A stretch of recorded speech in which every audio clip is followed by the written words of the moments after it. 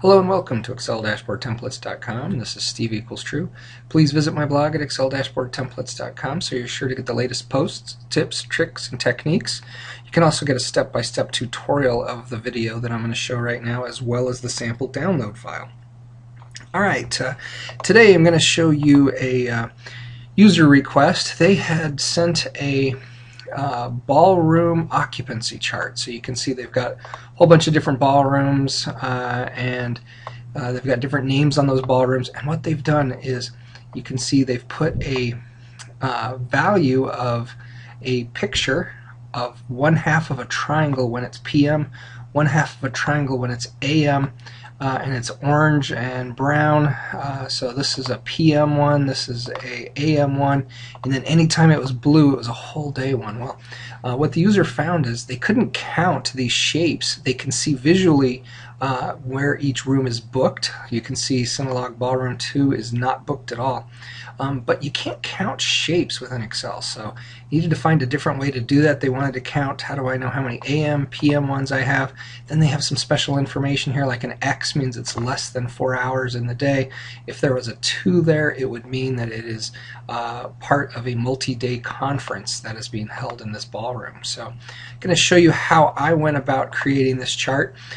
So here is the final chart that I've got, and what I've done is I've made it a little bit smarter and used Excel's conditional formatting as well as some formulas, some date formulas. So notice here we've got July 1 through 31. Well, each month has different days, so if you come in here and you type in, let's say September 9/1 of 2013, you can see over here on the right, my template hides or does not show the 31 because the 31 is not a valid value. Let's go 2/1/2016. You can see February 29th is a leap year, so it knows when it's leap year, and it hides the other two 30 and 31. So let's do 2/1 of 2014. You can see next year is not a leap year. There's only 28 days, but instead of 29.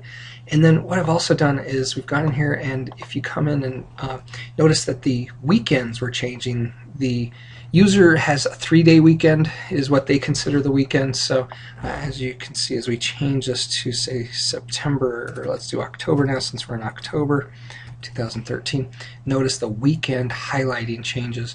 And then also with conditional formatting, if you type an A in any one of these cells, you can see we are booking up the conference room for any AM activity, and if you type in a P in the PM section, it's going to block it out for the PM.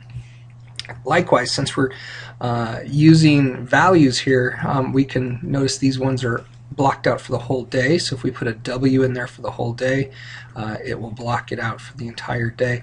Now each one of these values are now being counted over here on the right: total AM, total PM, total 1 day.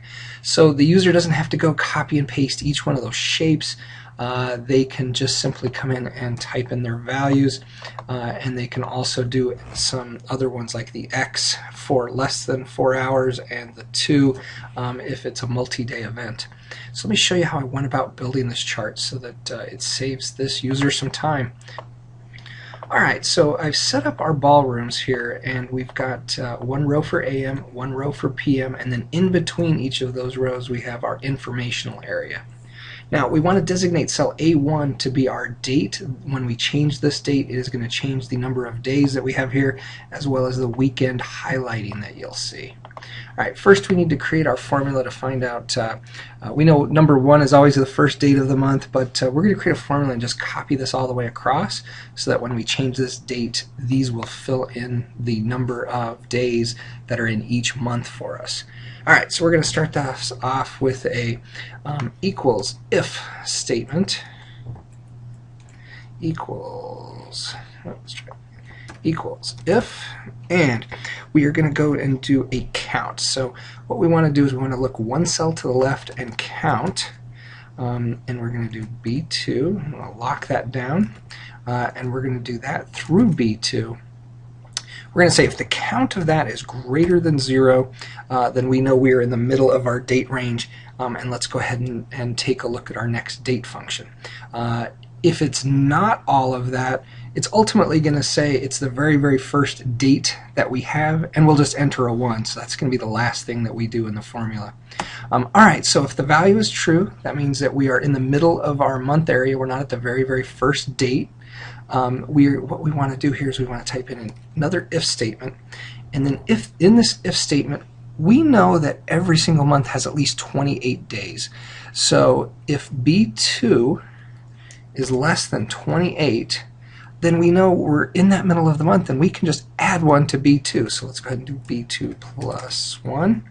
Now, if we've gotten past the first day, but we're somewhere after or at 28, this is where we need to do some other error checking here to see if we're at the end of where we are.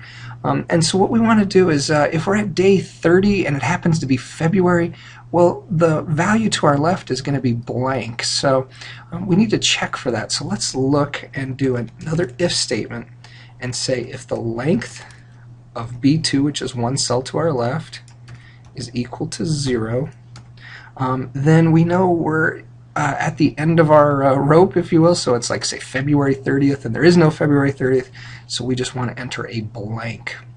Now, if the length of the cell to our left is not 0, this is where we want to go and check and see if we have reached the end of the month, or if we are somewhere between day 28, 29, or 30, or 31. So what we want to do is we want to say, if B2, which is our cell to the left, if we add 1 to that, let's check and see if that is greater than the end of the month. So for instance, July has 31 days, so what we want to do is we want to create a date here by using the day function, and within that we want to do a date. And so you can see the first argument of date is year, so we're going to use the year of A1, and I'm going to hit F4 to lock that down, and we're going to use the same month as well of A1 and hit F4 to lock that down. However, we're going to add 1 to this month.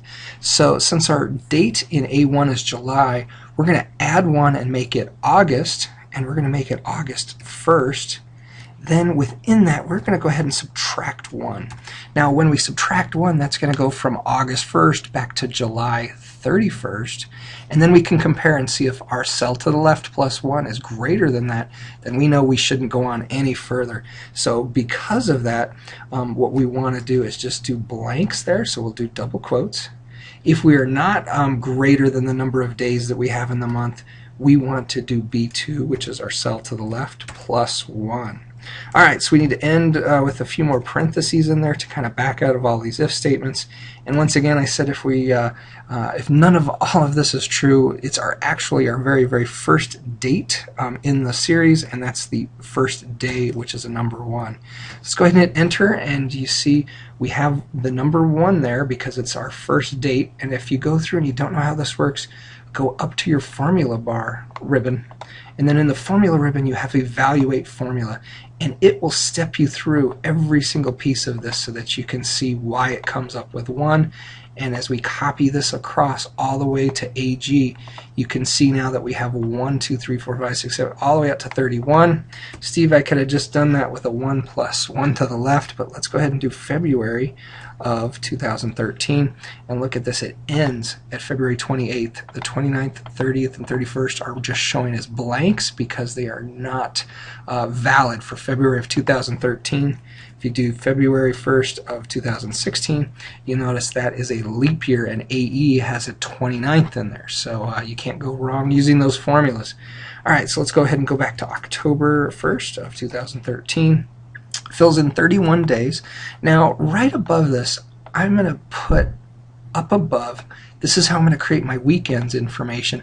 I want to know, is October 1st a weekend or not? So there's a formula called weekday. We're going to use weekday and find out if this is an actual Monday, Tuesday, Wednesday, Thursday, or Friday. We got to kind of work backwards into this. Let's do an equals if, and then up here we want to hit, oops, let's undo that, let's start again. Equals if, hit my tab button. So if is number, so if C2 here is a number, because once we get to the end of like February, if it's not a number, it's going to be blanks. So we first want to check and see if it is a number. We want to do the weekday function, and the weekday needs a serial number and a return type. So our serial number we need to create by doing that date function once again, where we need to get the year. As you can see, it's kind of helping you out here. We need the year of A1, and I'm going to hit F4 and end my parentheses. We need the month of A1, and I'm going to hit F4 to lock that in. And then we need the day, and the day is right below. It's right here in C2. So this is October 1st, and we can end that parentheses. And then here's the return type of weekday. I always choose number 1. I like Sunday to be the 1 and 7 to be Saturday. You can choose all these different variations, but let's lock it down and say the number 1 is a Sunday, number 2 is a Monday, so on and so forth, until we ultimately get to the end of the week, which is 7, and a Saturday. Now, if it's not a number, we're just going to show a blank. I'm going to hit enter, and you can see October 1st is a number 3, and a number 3 means Sunday was 1, Monday was would be a 2, so this is a Tuesday, I'm going to guess. So now we have the dates here. We can actually see if this is a weekend or not. So once again, we said 1 was a Sunday and 7 was a Saturday. Alright, so now that we have our days, we know if they are a weekend. 6 and 7 are Saturday and Sunday. Now in this hotel occupancy chart, they wanted to also show Friday as part of the weekend as well. So we want to highlight something like this in a light blue format. So what I want to do is I want to highlight my range of rows and columns that I'm going to create the conditional formatting on. I want to go up to my home ribbon. Then I want to go to my conditional formatting button, and I want to do a new rule. Now we want to choose this last one, use a formula to determine which cells to format. We want to change our format here, and we want to choose a fill color of, let's do the second blue right there. Click OK. Now we want to create a formula here that checks to see if it is true.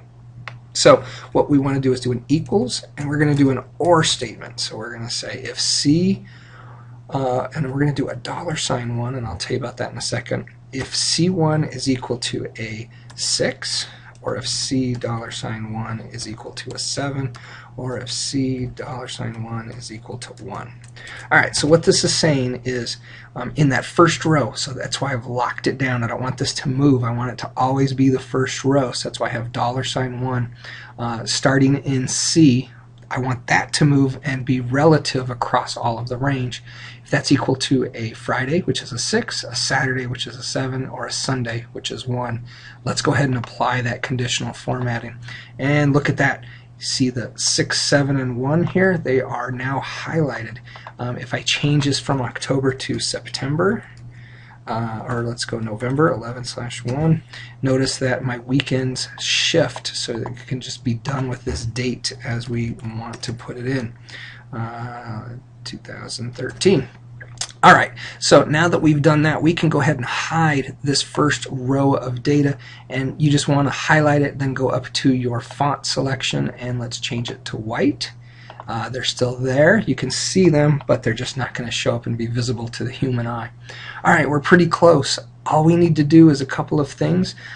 We want that anytime they enter an A in that cell, or a P in this cell, or a W in these cells, to show AM in a yellow, a PM in a brown, and a W for whole day as a dark blue.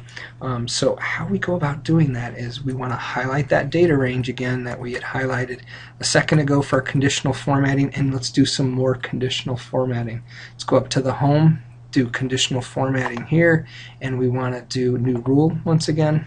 Use formula to determine which cells. Let's change our formula, and let's do this as a yellow color here, make it really stark. Now I also want to change my font color because I don't want to show those AMs, PMs in my data. I just want to show the color, so click on OK.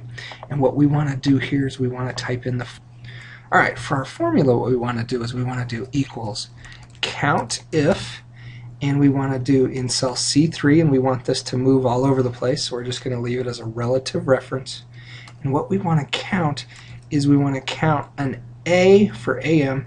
However, just in case an A is anywhere in the string, like let's say they type in AM, I'm going to do an A star and end that in the quotes in my parentheses and click on OK. So now if you see, if I go in here and I type in an A, look at that, it's going to highlight it in yellow. Do an A again, it highlights it in yellow. Now we want to repeat this step. You can see the A's are in there, but they're just not showing up because we have the font as yellow in our conditional formatting as well. We're going to repeat the same step and do more conditional formatting rules, doing very similar types of action. Instead of A, we want to do P for PM, and in this case we want to fill it more of, let's say, a brown color and a font of that same brown color, and click on OK. And we have the P instead of the A for PM. Click on OK, and if we come in here and hit the P, you will see that that gets highlighted in there as well. Oops, looks like I didn't choose the right font color, so it's not quite hidden. But you just go ahead and choose the right font color. Let's do the last conditional formatting rule that we wanted to do, and that is for the whole days. We wanted to do a fill color of a darker blue. We'll choose this middle one here, and the font color of that same middle blue. Click on OK, and then as we come in and do a whole day, you will see the whole day is going to be blocked out there as well. Final thing we want to do is over on the right hand side to meet their criteria is we wanted to do a Countif. So this is so that they don't have to manually count their half days and full days anymore. We're just going to do a very simple Countif. So it's Countif formula. We're going to do the range of C3 to AG3, and we're going to count looking for that A with a star, which is a wild card. Once you do that, you'll see if we come over here and say here's another AM, the total goes to 3. If I do one more, total goes to 4. Really is going to help out this user a lot that they don't have to manually count all those things.